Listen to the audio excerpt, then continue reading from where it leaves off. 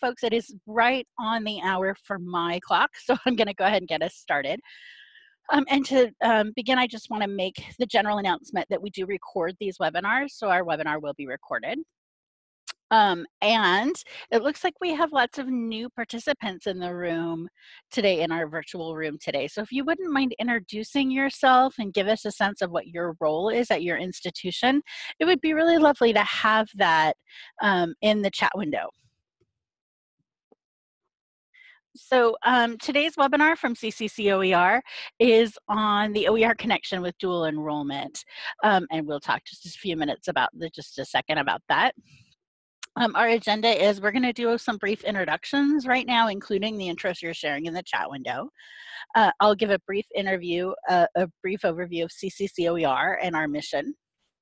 We'll have 4 different presentations today from a collection of really, really exciting presenters. And then we'll do a panel discussion with those presenters. So I'm very, very excited to be able to do this. And then we'll have some brief announcements. So I'm very excited to do this webinar today. And I hope that you all come on this journey with us and enjoy it as well. If you have questions about the presentation or about CCC-OER or just about anything, go ahead and post those in the chat window and we will follow up.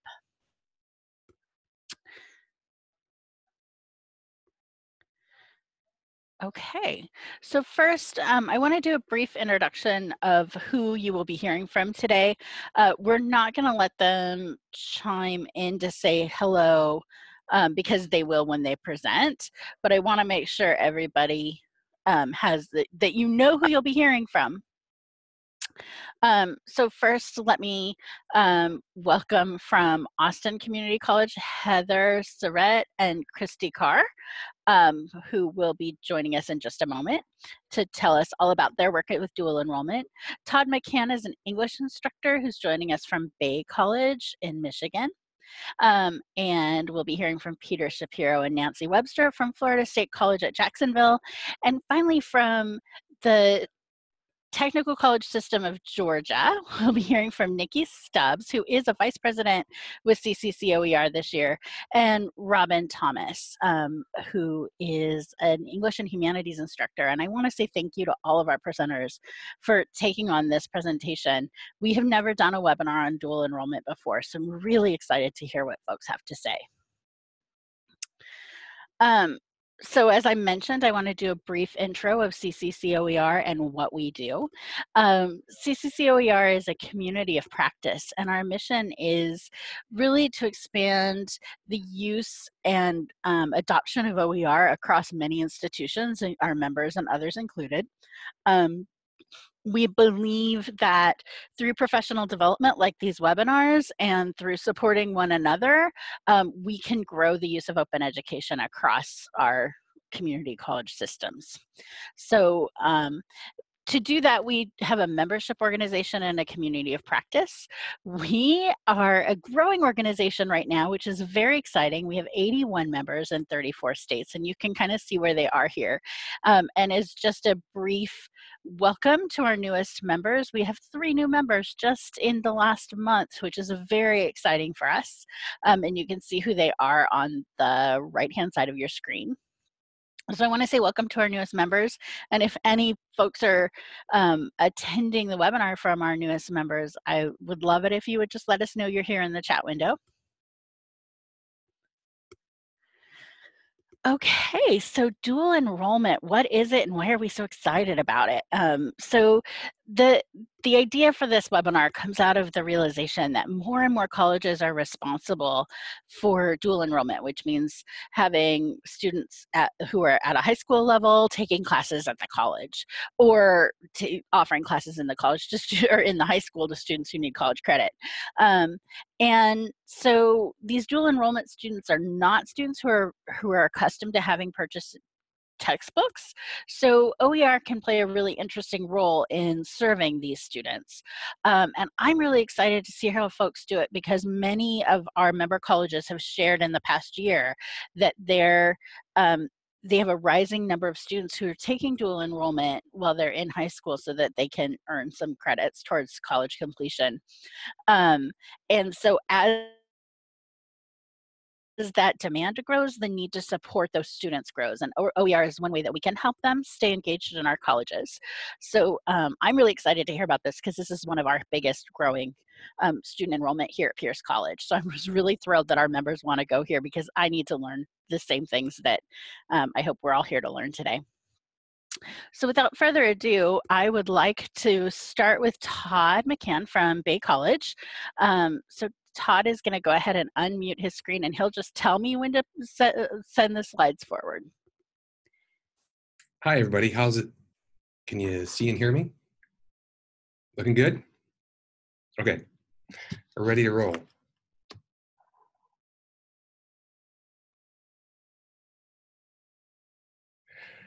Hi, I'm Todd from Bay College. We're way up in the Upper Peninsula of Michigan, the part that tends to be forgotten, way up there. The part that's kind of looks like it's attached to Wisconsin, but it is part of Michigan. We are based in a small town, Escanaba, about 12,000 people. We have a smaller campus about 50 miles west, Bay West. The most recent stats I got are from fall 16, 1,935 students. I've been here 25 years, and the highest I can recall is about 2,500. And the lowest, I think, was just a few years ago at about 16, maybe 1,650. We are a small place, 45 full-time faculties, between 90 and 100 adjuncts, I believe. But like elsewhere, dual enrollment has become an increasingly important part of what we do here. As of fall 16, we had over 500 dual enrolled students, 28.5% of our total enrollment, and those students are from 27 area high schools. They're spread out in all sorts of classes, but most of them are in our gen ed classes, many of which are OER. So if you could go ahead, Quill. It's Jacqueline.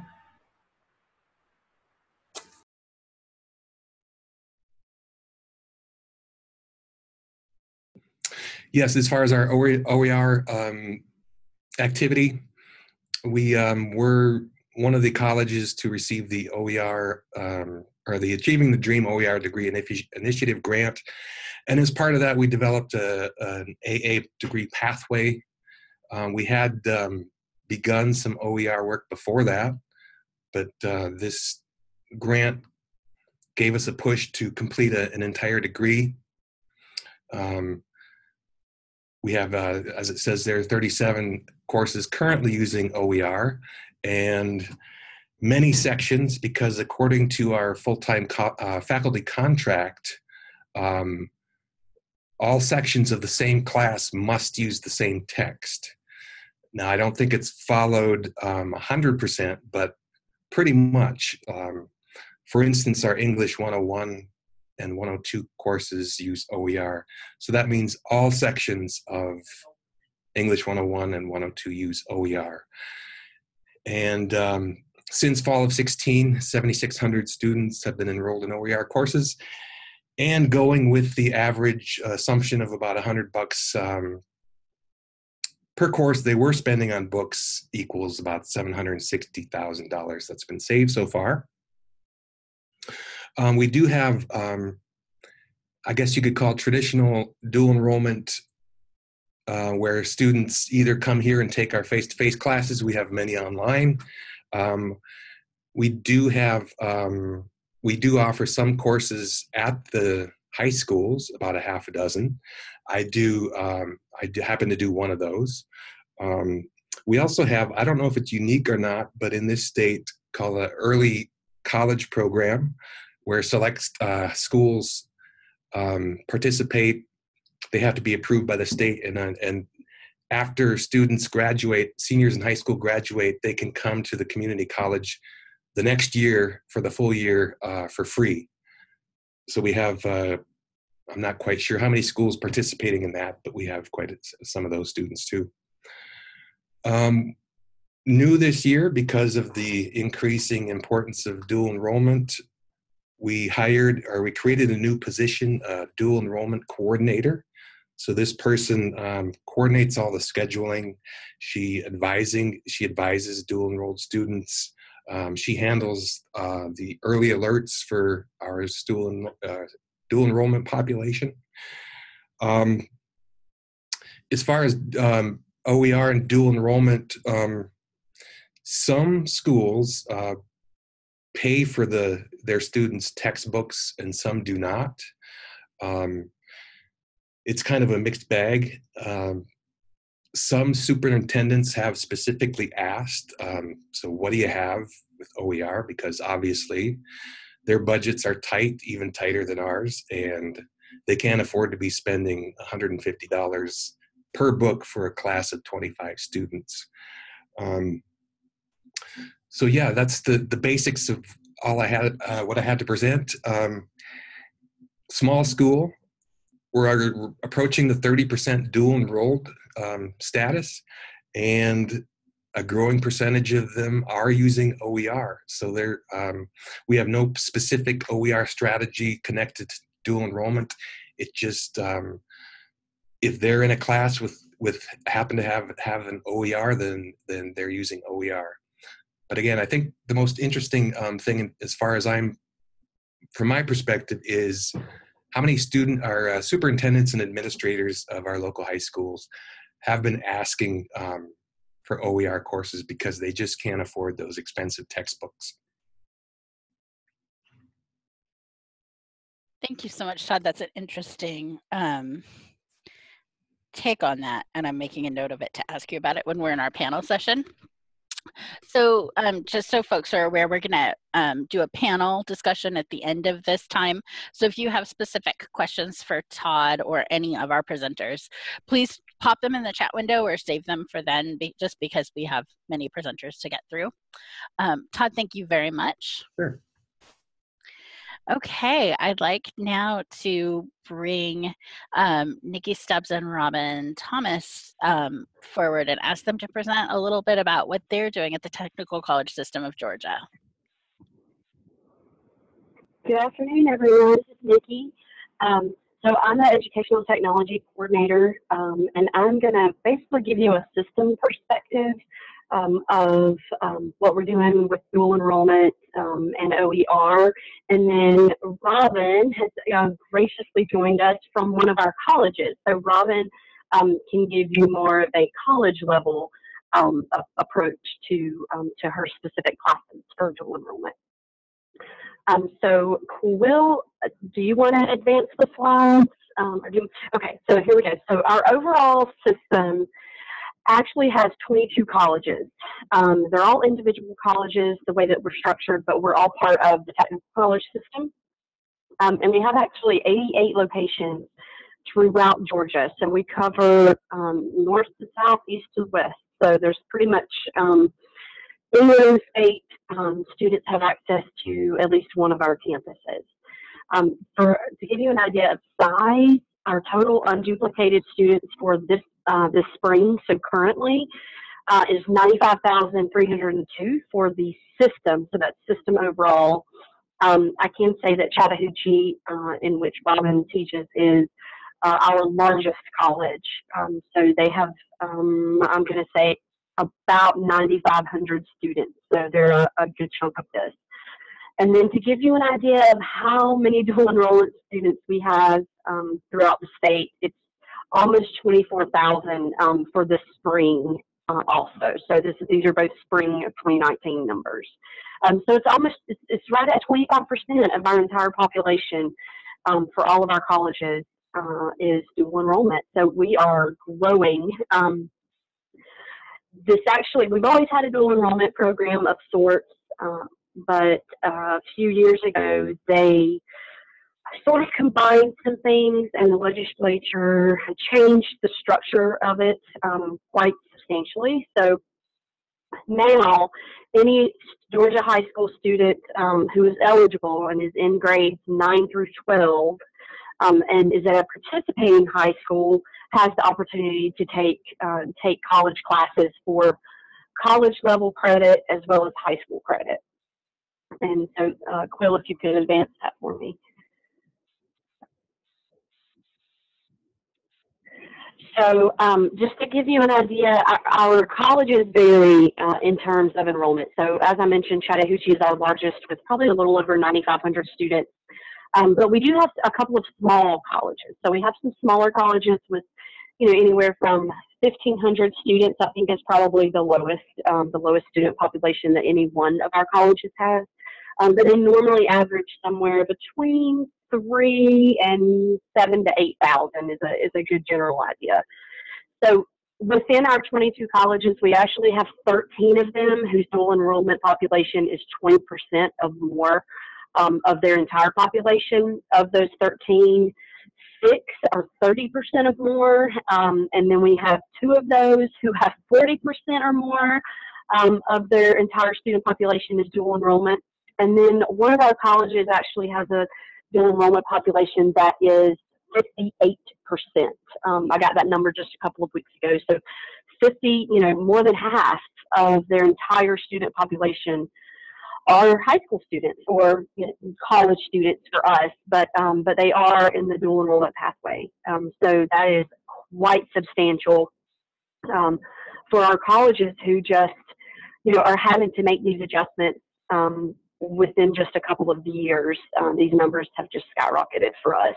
They started out pretty strong, at around 12 to 17,000 just probably 2.5 years ago, and every year in term they seem to grow. I think we're finally starting to see them level out a little bit, but there are definitely some challenges with regards to how you teach and logistics wise with those colleges who are between the 30 and 50% of their population being high school students. I know that those colleges had to make some adjustments in their student population and how they think about their student population. And so Quill, I'm sorry for, there we go. Okay. So I just want to give you an idea. I pull these enrollments regularly because a couple of years ago, I have always worked with OER, so it's coming up on almost 7 years. So we have always had kind of an OER approach from the system level, but a couple of years ago we changed our structure in how we are approaching it.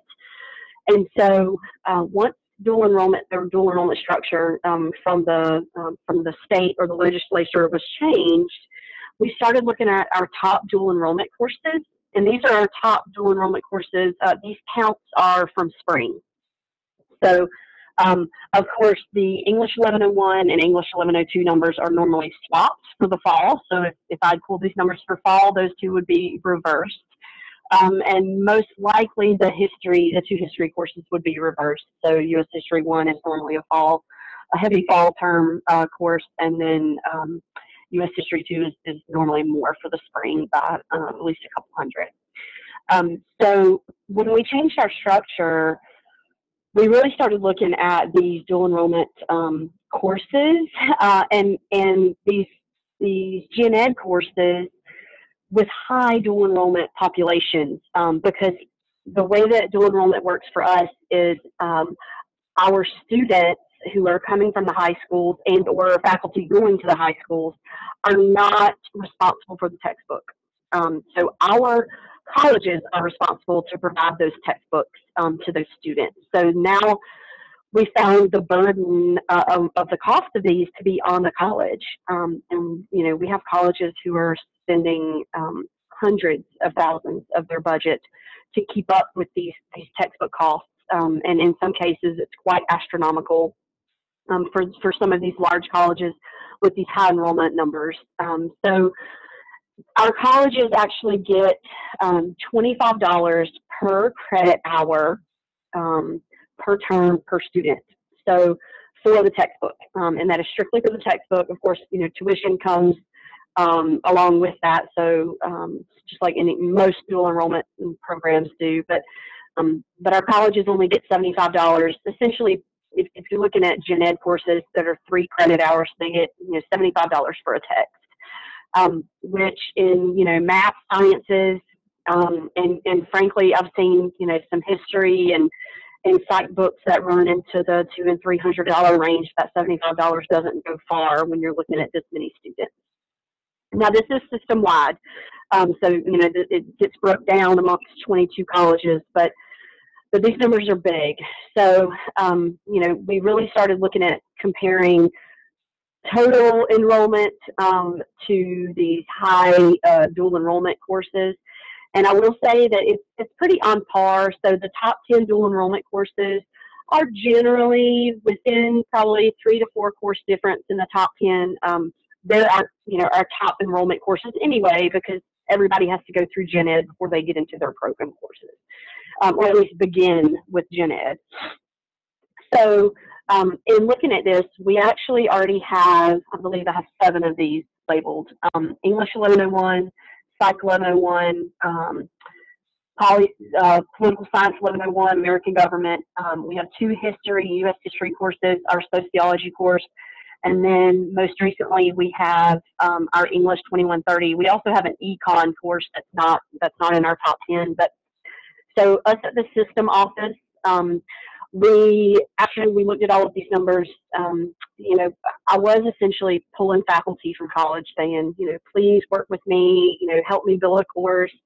And we completely changed our approach. So after seeing these numbers and the struggles that our faculty were having with, not getting course release time to build a course, or not getting additional compensation, or really any incentive to try to make an OER course, we decided to start building something that we call foundational courses.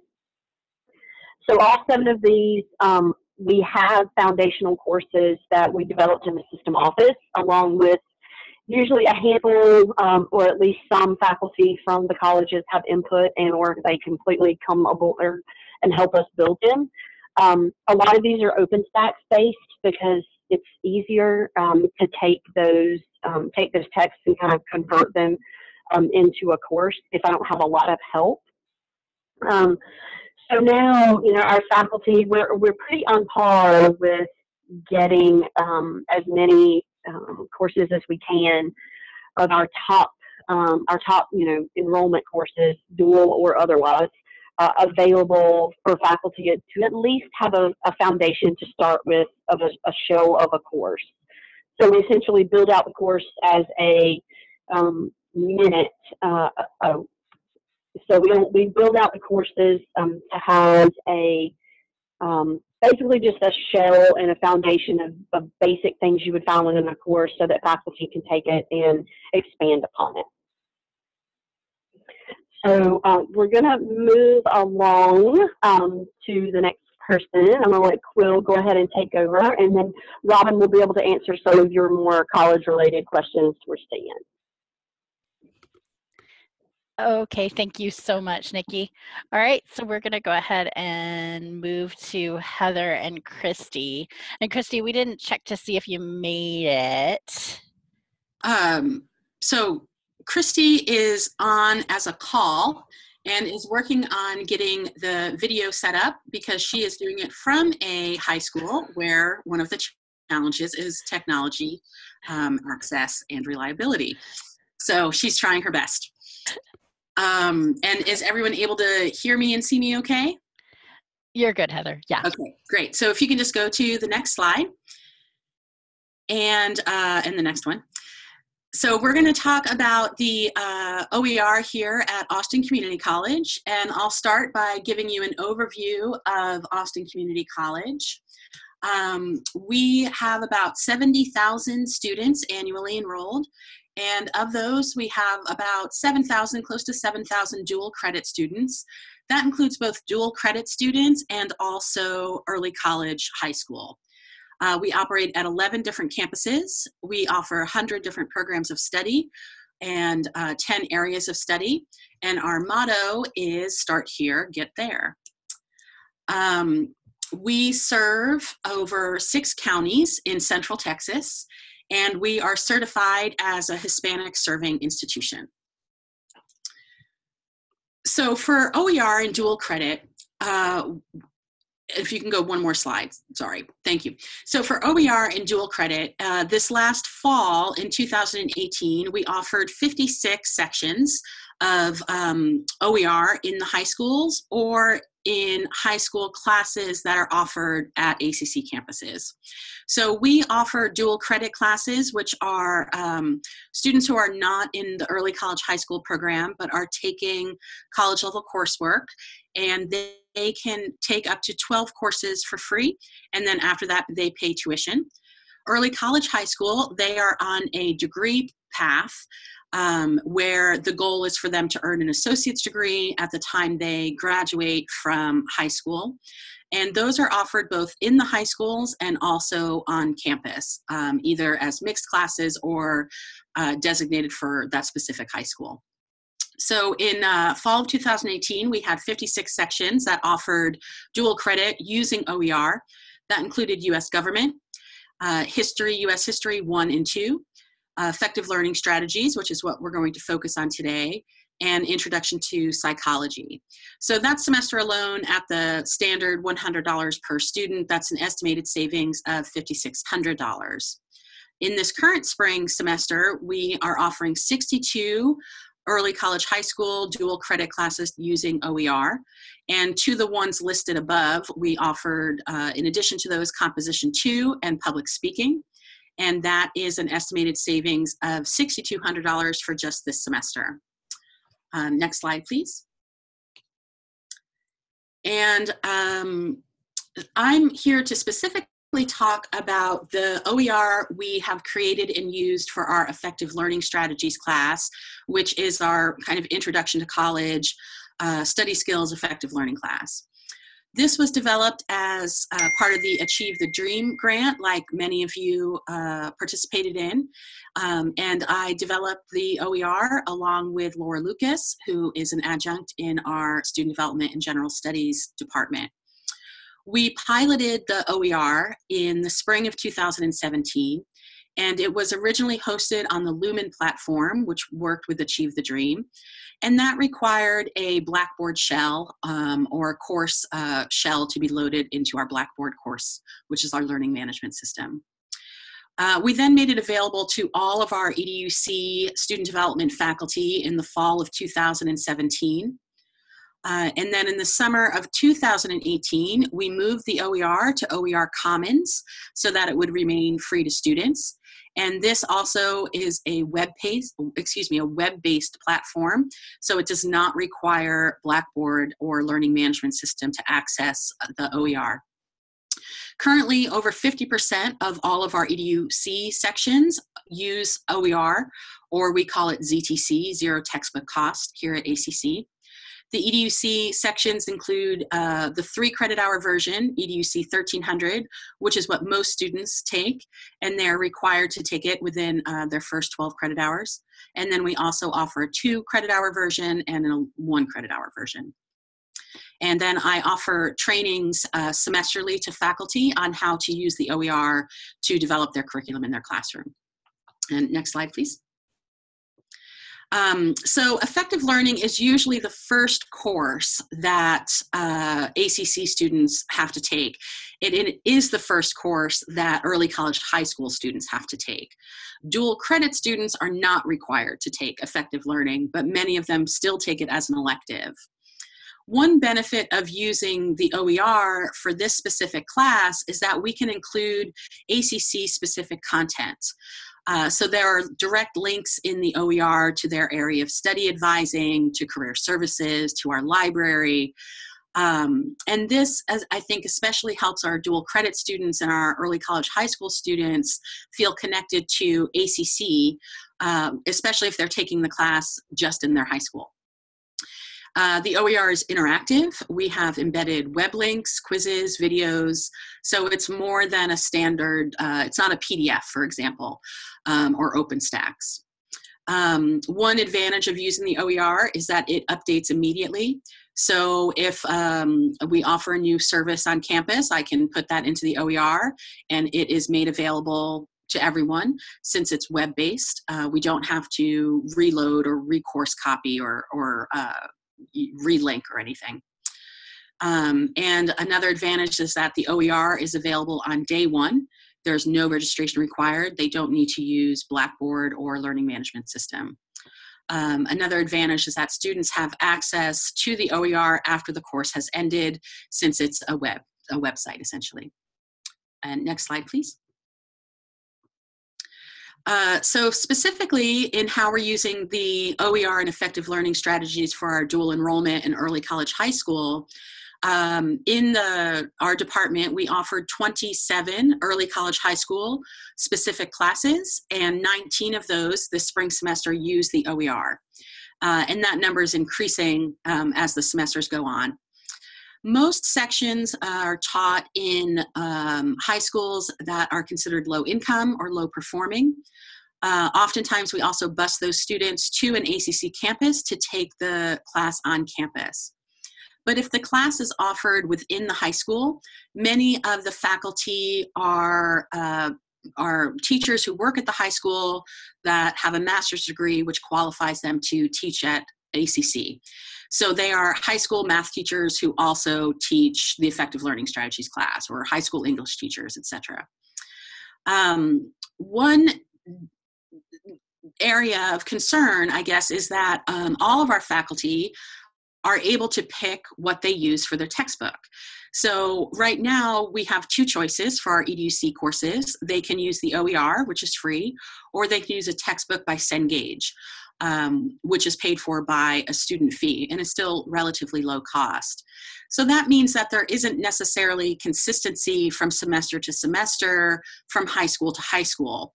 So if you have somebody from one of our adjuncts from ACC teaching at Crockett High School, they may choose to use OER. And then the next semester, another faculty may be assigned to teach there, and they may choose to use Cengage. One advantage of using the OER for the dual enrollment students is that it's available as a web link, that they can access it anywhere, from a computer, from a tablet, from their phones or mobile phones. And that oftentimes in the high schools, students are provided with tablets or Chromebooks, or sometimes they have carts that they bring to the classrooms with laptops or Chromebooks available for them. And next slide, please. If you can go to the next slide. Oh, that is the next slide. Sorry, back. So the difference for us is that dual credit students need to pay for their own textbooks. And oftentimes the parents need a payment plan to do that. If you can go back one slide, please. Thank you. But early college high school, the high schools pay for the textbooks. And they especially would like to reuse the textbook from semester to semester. But as I said, it's faculty choice. The OER is essentially replacing what's approximately a $50 textbook, but the way we've done it is that we require the students to pay a student fee, which covers their textbook if it's not an OER. That means that the high schools would have to pay that fee every semester if the faculty member chooses to use the Cengage book. If they use OER for those dual enrollment or early college high school classes, then the high schools don't have to pay anything for those textbooks. One challenge we had using a traditional textbook in the high schools is that because we paid for the textbooks with a student fee, faculty received the textbooks, 25 textbooks, and then had to distribute that to our students. And that was often difficult to get the textbooks physically to the high schools.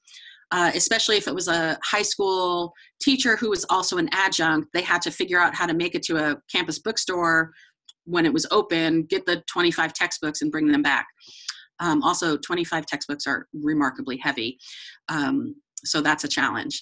Another challenge is that the Cengage textbook does require Blackboard, and it requires registering and linking.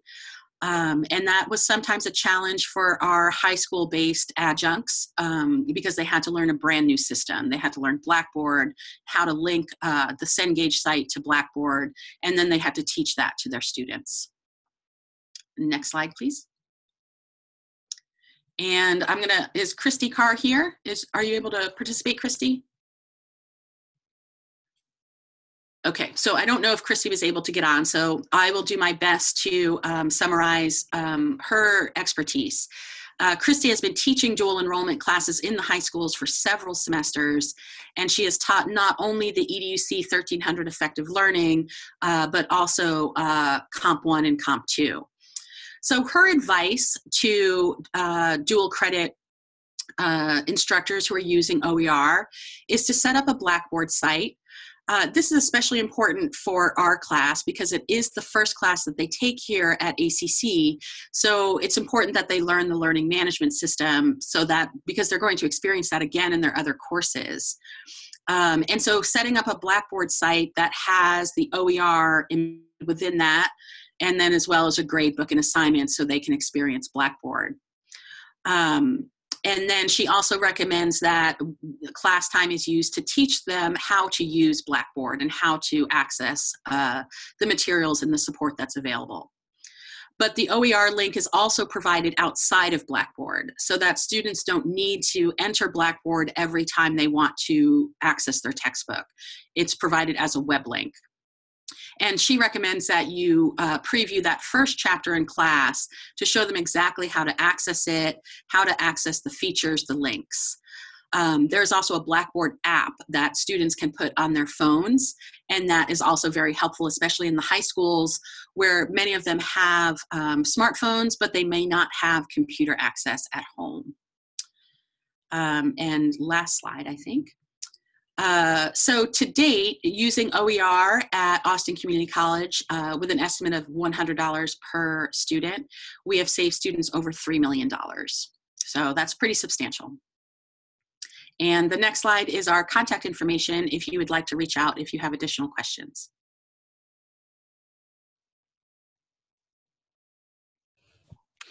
Thank you so much, Heather, and congratulations on those savings. That's huge. Okay, so we have one final presentation today, I think, right? And they're sharing a screen, they're both there. So Peter and Nancy, please take it away. Let me know when to advance slides. Okay, well, hello everyone. I'm Pete Shapiro, Director of Creative Learning Services in the Division of Online and Workforce here at FSCJ. Hi, I'm Nancy Webster, and I'm Executive Director of Articulations for the college. So if we can advance to the next slide, quickly just show you just some overall information about our institution. For those who are not familiar with Jacksonville, we are the largest city in the contiguous 48 states, covering over 800 square miles. Florida State College at Jacksonville covers all of Duval County and Nassau County. So we are spread out. Even just for a single institution, sometimes we think of ourselves as a system as opposed to a single college. This gives you a nice overview. We do have over 150 programs at the institution, and I got involved in this project through OER. So why don't we go ahead to that next slide, please. It was through the Achieving the Dream grant that has been described. We completed our AA in General Studies. You can see the stats with regards to the courses. I mean, we started from spring of 2017 offering just a couple of sections and serving about 80 students. And through fall, which was the end of our data tracking for the grant, we had 187 sections and throughout had saved close to $900,000 in textbook costs. Notice the spring and summer estimate for this year. In the midst of spring, we will surpass that by a few sections. Summer is still a question mark, but you know, what we were doing was designing this for online delivery, and so we were doing two different things. The way that we design our online courses is through a production shop. And so we have a faculty subject matter expert working with a team, an instructional designer, a multimedia team, and a librarian. And so the content in these courses is quite robust. And sometimes it's something that maybe started as OpenStax or started as a Lumen Learning course, but then has been added to other sources and then mixed and delivered in either a PDF fashion or in a way that students can look at it in an HTML5 format on the web. So anyone can download the content. But now to get to real important stuff, I'll hand this over to Nancy in our next slide. Thank you, Pete. I am in charge of the dual enrollment program at the college, and as you can see, it's a very large program. We have almost 3,000 students each semester, and these dual enrollment students basically are all different flavors of dual enrollment. They are public school students, they are private school students, and we also have a very large homeschool population of dual enrollment students as well, both from both of our counties. And we offer courses, some of the students actually come to our campuses, but we offer a lot of classes in the high schools as well. So it's about 12% of our credit enrollment.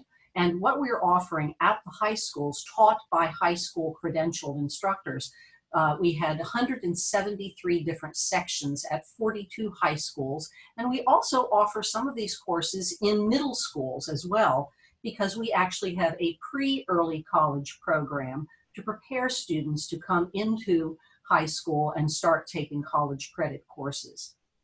Currently, we're offering 29 different courses on the high school sites, and we have a very high success rate in our program as a whole, about 93%, which is much higher than traditional students. If you can go to the next slide, please. OER has been a real boon to the high schools because in the state of Florida, we are not permitted to charge students, public school students or homeschool students for their textbooks. So if the students are public school dual enrollment students, then it is the school district that must pay for the textbooks. If it is a homeschool student, then the college is responsible for the cost.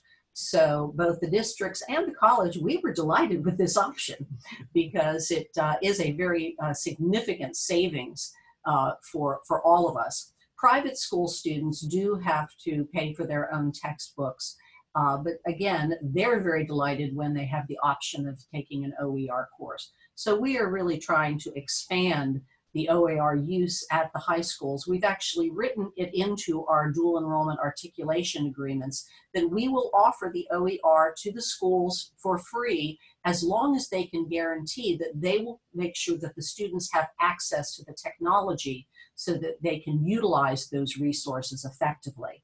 And so this has worked out quite well. And just as a single aside, I also have the unique situation where I am actually teaching one of these courses as well. So I'm an administrator, but I'm also a faculty member. So I've been teaching the biology for non-majors at one of our high school sites. And my students are delighted that they do not have to lug around yet another heavy textbook. And they've been very, very successful in the course utilizing the OER resources. Thank you.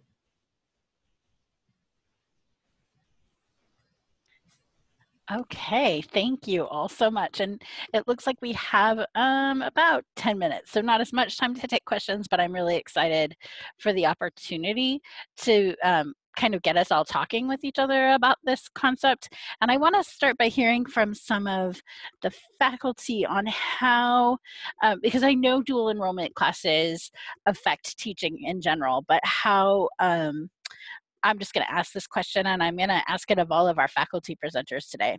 As an instructor, what were some of your concerns about using OER with dual enrollment students? What did you find out after you started using OER in teaching?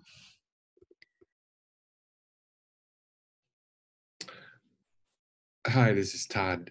I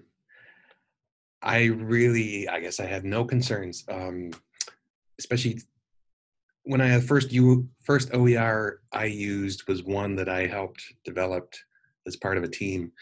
So I just looked at our dual enrolled students as just any other student who might be in my freshman comp class.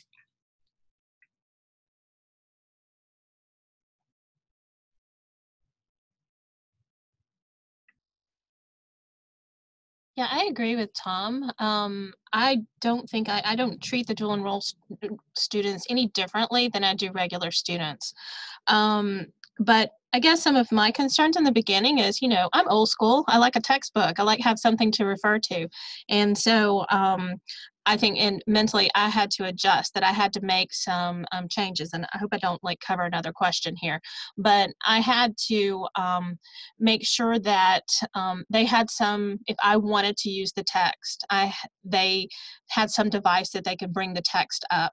But I also started flipping my classroom a good bit in the terms of they were responsible for reading outside, and I made journal assignments. So I would give them questions ahead of time so that they would have to have textual evidence for things before they came to class to talk about that, and they could refer to that in their journals if they weren't able to bring the text up.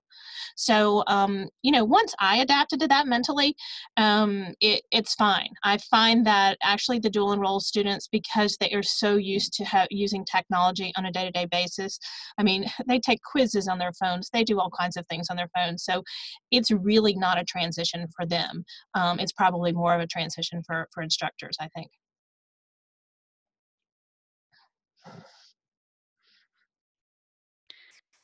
Thank you for that, Robin. That's kind of the feedback that's really helpful to have. In particular, because I noticed one of the questions for our colleagues at Florida State at Jacksonville in the chat window, which I have a hard time seeing without advancing the slides in weird ways. So if you have a question in the chat window you really want to ask, go ahead and unmute yourself and ask it. But I do want to ask this one.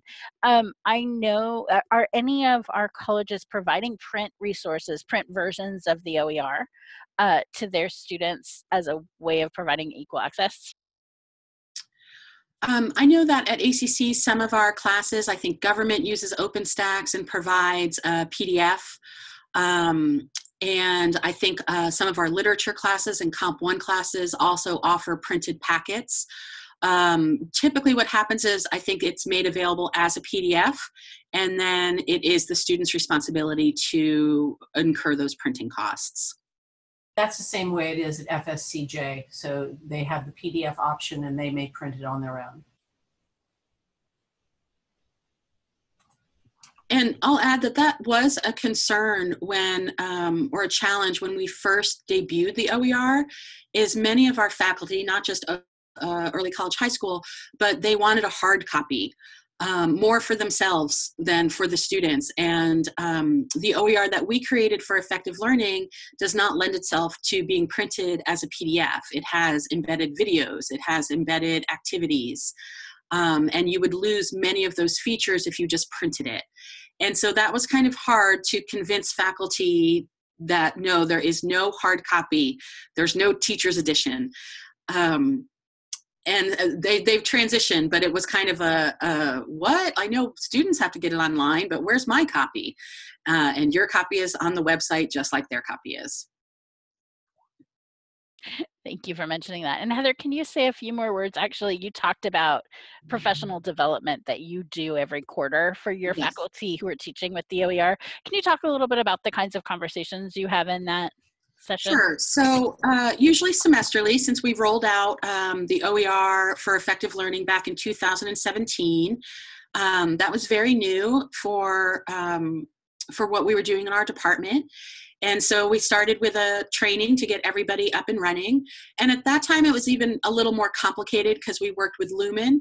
And so that required a course copy from Blackboard in order to get that shell moved over.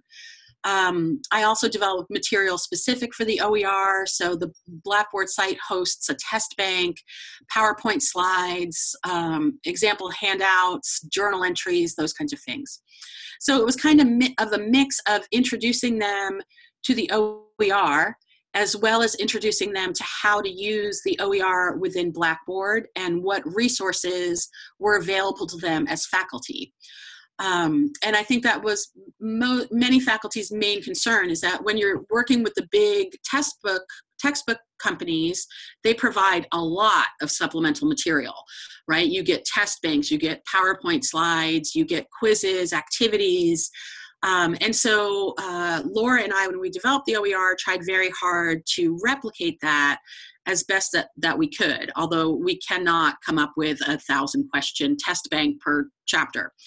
But we did show them how to use those resources, how to integrate our assignments, which chapters those would fall under. But one big advantage was that we were able to listen to faculty. They would say, how about you put this video in, or can you mention this? And because the OER is updated immediately, we were able to implement some of those changes. We did, though, have to also explain to faculty that we are limited in what can go into the OER by Creative Commons licensing. So their favorite video on time management couldn't be put into the OER because we had to follow those copyright laws and rules. And so every semester we offered a training for faculty that may not have taught with it before, or they just want a refresher, and it basically outlines how to teach it with the OER. That's a neat idea. Christy, is there anything you want to share about that process? I know that you're at the same institution. Do you do the same with other classes?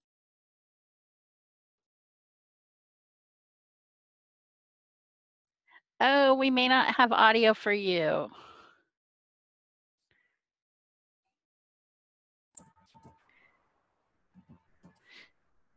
Christy, I'm so sorry, we're not hearing you. So I'm going to ask another question of all of our institutions, because it came up in the chat window about how faculty go about creating these courses. What are the incentives for them? What are the institutional support services for faculty who design these courses?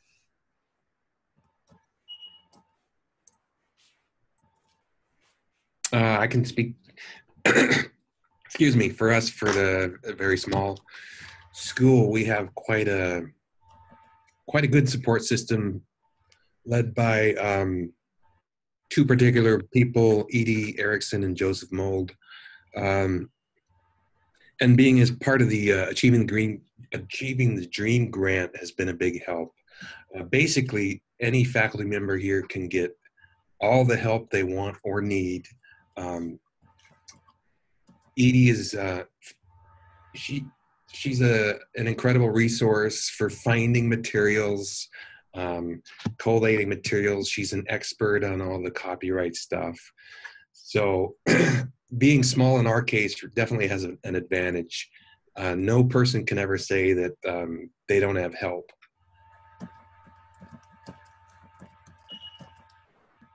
I like that line. Go ahead. We also, the Achieve the Dream grant was a big incentive for many faculty because we received a stipend or a release time.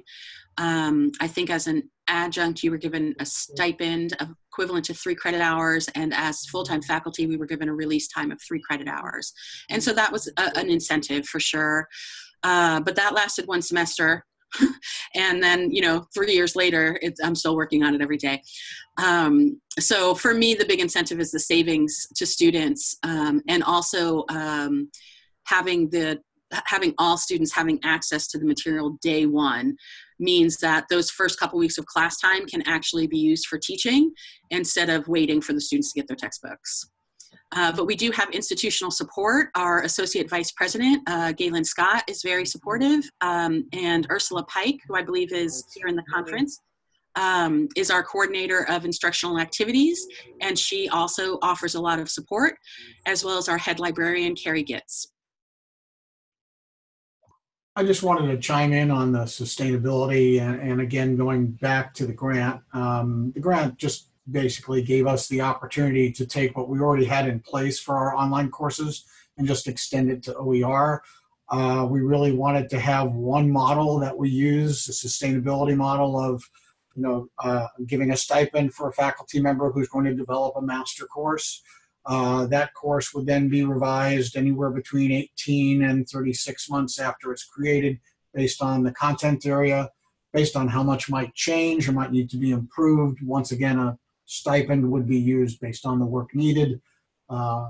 It's something that the Center for E-Learning has been doing for some time, and it just made sense, I know, to Nancy when she started inquiring about hey, what have you guys done? What can we apply to the high schools that we're already doing here at the institution? And it was just a natural fit. Thank you for that. Yes. And I think as a college that has that ATD grant, I'll chime in here and say it's really, really helpful, but then you have to consider sustainability and how you keep that work ahead of you. So I'm looking at the time and I want to make sure to get in the CCCO OER announcements briefly before we can return to the conversation, because I know folks are about to lose their hour. So I just want to mention that the CCC OER website has wonderful information, including ways to get involved in our community. We are looking for officers right now for next year. So if you're at all interested in participating at that level, please visit our website and get in touch with me via email. I will put my email in the chat window link towards the end of the webinar. But please visit our website, cccoer.org, and if you go into the top right button about our community, you can find things like our list of upcoming conferences, where we list OER conferences that are coming up, and links to our community email so that you can join our email list if you're not there already. We do these webinars monthly during the school year. So we have 2 more coming up. We have one on May 8th on ZTC, OER and ZTC degree pathways. So we will be hearing from some wonderful folks in California, Minnesota, and New York. As you can see in front of you. Several of our presenters today mentioned the OER degree initiative, and that's part of the OER degree pathway work. And then on June 5th, we're going to have regional models for OER implementation, because there seems to be a fair amount of work in the regional space around OER. So we're really, really excited to have 2 more webinars of this academic year, and we're hopeful that you will join us at them. Okay, so here's contact information for Una, myself, and Liz. We are all great fonts of information in terms of finding out more about CCC OER. But I want to we still have 3 minutes left of our webinar. So it's a chance for folks to chime in on things that they didn't get a chance to talk about, or answer questions they see in the chat window that they like. So I want to turn this time over to our presenters, and in particular, Robin, we didn't get a chance to hear from you. Would you like to chime in briefly? Yes. One thing that I wanted to say is, just for as resources, is that I have become best friends with our librarians. And one of the most helpful things on our campuses is they have hosted what they call OER boot camps. And so, for example, the first one last May, we spent, between the semester breaks, like 3 days where we went, and we were able, faculty members were able to sit there in the classroom with librarians. And so what that did, like in 3 days, it helped me to almost completely build an American Lit course, because I was able to go through the things that I couldn't find. I could refer to a librarian, and they were there to help me research that. And so, for example, I even had one example with, there was something that I found in American Lit, and I really wanted to use this, and I couldn't find where there were any permissions for that. And so one of our librarians, I just handed it over to her. She emailed the museum that document came from and got permission for me. And so to be able to use that resource. So I cannot sing the praises enough about our librarians, and they continually are just eager to help us. Also, one of our librarians has set up a special link on our library website that is just a collection of OER materials by subject, and she's continually adding to that.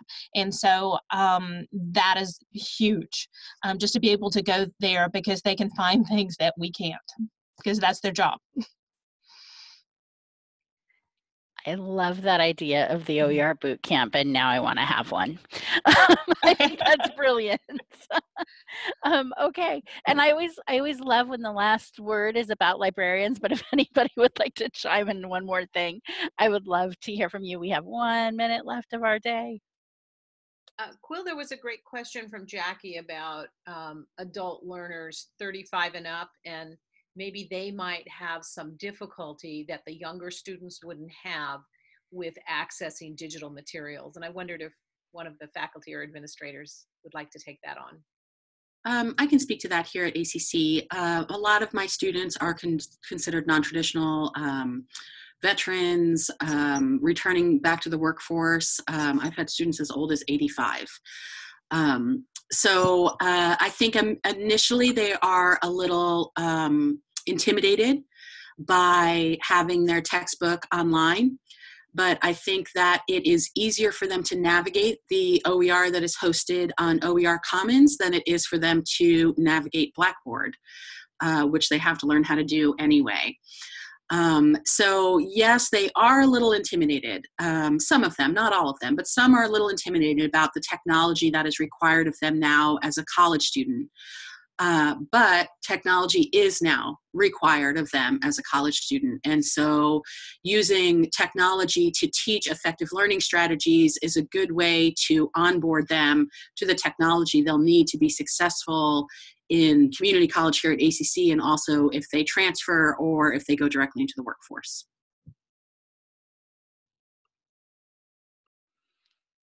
Thank you so much, Heather. Okay, so I want to thank you all for participating in our webinar today. I really am grateful that people want to talk about this dual enrollment question because I think it's an ongoing concern, and I know it's one that's big in my institution. And thank you again for participating in our webinars. We can take a couple more questions if people are willing to hang out, but as of right now, I'm formally ending the formal part of the webinar. Thank you all.